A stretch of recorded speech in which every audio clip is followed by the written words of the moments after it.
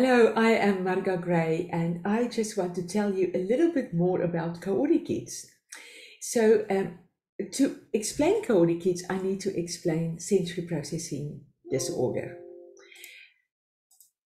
So, sensory processing disorder is a condition in which the brain has trouble receiving information and responding to this information that comes through the senses. It can come from the environment and it can come from the body itself. So we have 8 senses that tells us about the environment outside the body. The first one is vision, then hearing or auditory, taste, smell, and touch. So those are all telling us about everything that goes on around the body, outside the body. The skin is very, very important because it tells us about the environment, but it's very close to the body. So the brain perceives it as very important. If something happens on the skin, the brain goes into high alert very, very quickly. Then we also have sensations that tell us about what's going on inside the body. And I'm going to name 3 of them. The one is the sense of body position. You don't have to look to see that your feet are on the floor or not. You don't have to feel whether your bum is on the seat or not. You know it. So that is your sense of proprioception. And then the next one is the sense of movement. So this boy is running, and the vestibular sense is registered in our inner ears, and that tells us about the movement, in which direction the body is moving. So even if your eyes are closed, you can feel whether you're going forward, backwards, turning, whatever. You can feel that without vision, and that is your vestibular system. It also helps you to maintain your balance. Then the 8th sense is the sense of interoception, and that tells us what is going on in the body regarding body functions like heart rate, your anxiety levels, breathing. Are you hungry? Do you need to visit the toilet?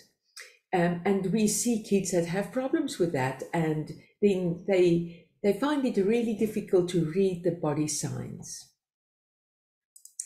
And I'm saying kids, but adults can have the same conditions, and they have just learned how to live with it. So sensory processing disorder is the umbrella term for sensory modulation disorder, sensory-based motor disorders, and sensory discrimination disorder. The discrimination one I'm not going to talk about because it's more for therapists. Modulation disorder is the one that some people are more sensitive to sensations than others. Some people don't like certain textures on their skin. Some people don't like spicy food. Others love spicy food. Some people love to go to a party with lots of noise and people and chatting and music. Other people prefer to go to a quiet restaurant, one-on-one dinner with a friend or somebody special. And so we are all different regarding our sensations. And I'm just going to explain to you the sensory thresholds. So if you have high thresholds, then you are less sensitive. Low thresholds are more sensitive. Most of us function between the two. When you are tired, you might have a lower threshold. You might be a little bit more irritable. Tell the kids, don't be so loud, please. And on the other day, when you're rested, you come in and say, oh, I love the song that you're singing. Can I join in? Then you don't mind that. Okay, so when you have a high threshold, you are usually sensory seeking in some way. You often have a low registration for what is going on around. It's limited awareness. My example is the day that I was in the car with my husband, and I said to him, what is this lorry doing, this truck doing next to the road? And he said, that truck has been there for a month. but I haven't seen it. So my awareness is not that good, not for things that I'm not interested in. I would have seen the flower blooming behind the truck. Anyway, these people often have a poor attention span, but they are often not seen by teachers and others because they don't bother others. They don't disturb the class. They will sit in their corner daydreaming, looking out of the window, looking as if they know what's going on, but they might not have any clue. They can be movement seekers. They can be very active. They use that activity to stay awake and to be a little bit more alert. The people with the low thresholds are typically sensory avoiders. They don't like the loud music, don't touch me, very sensitive to smells sometimes. They can be very good chefs, by the way, but they might be the picky eaters. And they can be oversensitive, anxious, and defensive. So they might lash out without thinking, especially the little boys. They are often in the fight-flight mode, and they are easily alert, very alert, and easily overwhelmed. So they are difficult people to take to malls and markets and events. These are easier to take. Okay, so the sensory modulation is right at the bottom of development. On top of that, you get your sensory motor skills. So this sensory modulation develops from before birth. Sensory motor skills mainly develops up to 2 years. That's the time the child develops from lying down as a newborn baby to being able to walk on tiptoes and run around. 2 to 3 years. And then on top of that, your perceptual skills develop, and that is to identify up and down, left and right, circle or oval, A or O.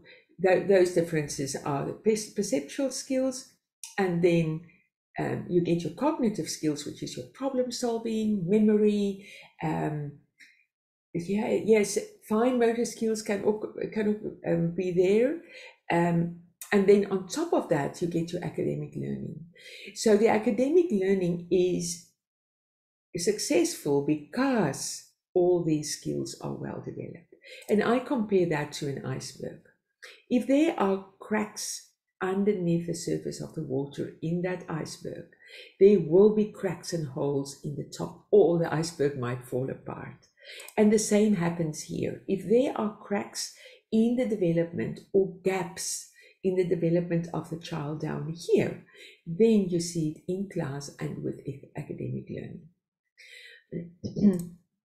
So these are all the different motor skill developmental stages that are really important. So the 0 month, when the baby is born, usually in the fetal position, also pre-birth in the fetal position, and then they develop their extensor muscles and then the flexion muscles of the tummy, and then they can sit and so on and so on, and then they can crawl, and then they can walk and stand and climb stairs, and in the end they can walk alone and run around. And I loved this image. I don't know, I just got it from Google. I don't know who created it, but it's such a good image. The only one missing is rolling, and rolling is important for the development of the oblique muscles. So I use the neurodevelopment, which is this, in the CoordiKids program to develop these skills so that the child can be ready to learn. The sensory modulation, let me just go back to the previous slide.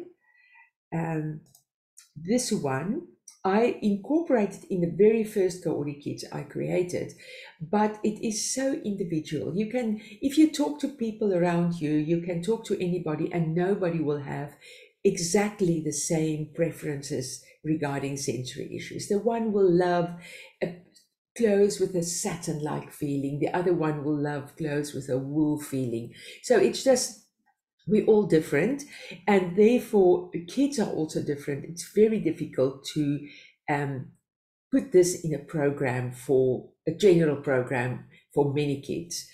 Whereas the sensory motor skills, as you can see here, all children go through the same developmental stages. And if they miss one, then you see it later on in life. So I can, with confidence, give a motor skill development program to a child, because they all have to develop all the developmental stages, and they are in sequence in any person. So how do we do that? If you look at the baby crawling, and crawling for us as OTs is a very important phase. The other one is the tummy time, because then you develop your extension muscles, and that helps you to sit upright and to sit still. If you don't have that, you cannot sit still at a table, and you wiggle, you stand up, you walk around, and you annoy everybody around you. So anyway, let's get back here. So the baby crawling uses the one arm and the opposite leg. And if a baby is crawling very well, they use these quite fast in a rhythmical, sequential way. And that is very, very important things to master. You use the same movements when running. So you use your one arm and the opposite leg.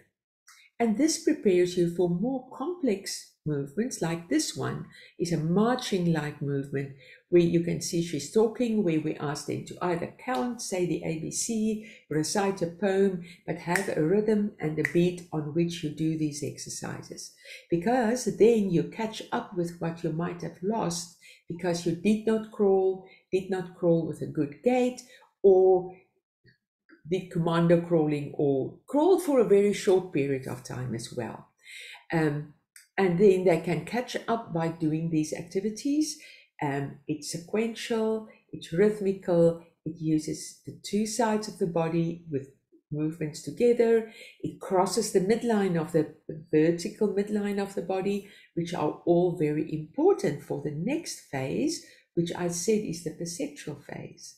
That helps you to develop a strong dominant side. And then you know where is left and where is right, and what is your left hand and where is your right hand.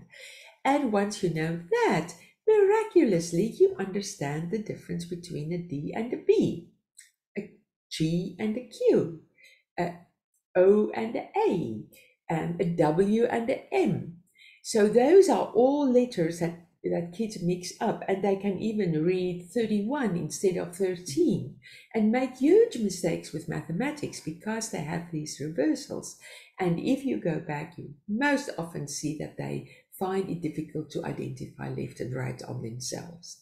So the exercises of CoordiKids develop these skills as well through exercises.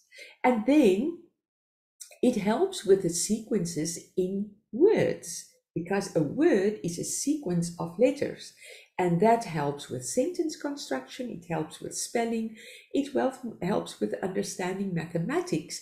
Timetables are just sequences. If you write your timetables out, it's just the one sequence after the other. Then also they find it then easier to remember events in the correct sequential order. So, you know, if you ask a 8-year-old, what did you do before morning tea at school? They will most probably tell you what they did. If you ask a 3-year-old, they wouldn't know. And they might even say, we did it tomorrow. Or, you know, they mix up days of the week. They mix up tomorrow and yesterday and today, because that sequence of events has not developed yet. But by 8, it should be developed. And you get kids who who can't do that. So anyway, then if they can do this, then it feeds into executive functioning, which is so important later in life. Your work ethics depends on that, your planning at work, your completion of tasks, your general coping. If you don't have executive functioning, you are often anxious and often afraid of what's happening. So my example, which I often mention, is I saw a boy in therapy, and we were doing a lot of these type of exercises, but longer ones. So he had to do a whole sequence of exercises. At the end, he had to do a part of a puzzle, and then he had to start again. And I play a metronome, so there's a very specific beat, and he has to stay on the beat.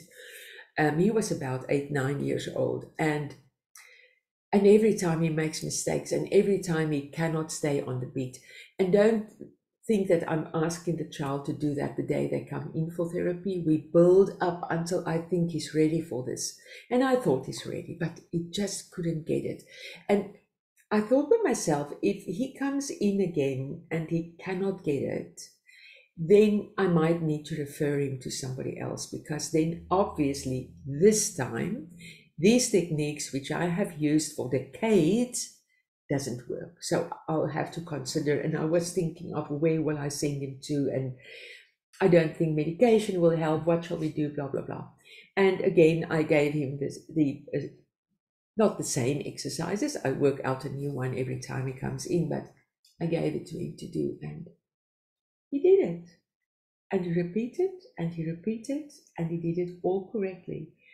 And Mum was there, and I said to her, "Did you see that?" I was just about to jump through the roof. I was so excited. And she said, "Oh, yes, and I forgot to tell you that he had full marks in spelling last week, and he moved up 2 levels in swimming." And that is what happens when the sensory motor skills are well developed. So I will show you the last image, and this is this one, and I hope you can see it, but it's very small because there are so much information that I want to put in here. At the bottom, you get your sensory modulation, discrimination. Then all these orange and yellow are covered by the CoordiKids exercises. So sequential processing, sequences of movements, of facts, of events, eye movements, sense of direction, left and right, balance, timing, coordination, visual, auditory, and movement integration. And then we get to ideation. I don't cover that in the CoordiKids program, but when all of these are well developed, you will get there, or the child will get there without much more prompting. And then speech and language becomes easy. And then they are often better equipped to control their emotions. Then you get your core executive functions like working memory and the very important inhibitory control, to wait before they act, not to rush into everything. And then you get your reasoning, problem solving, and planning.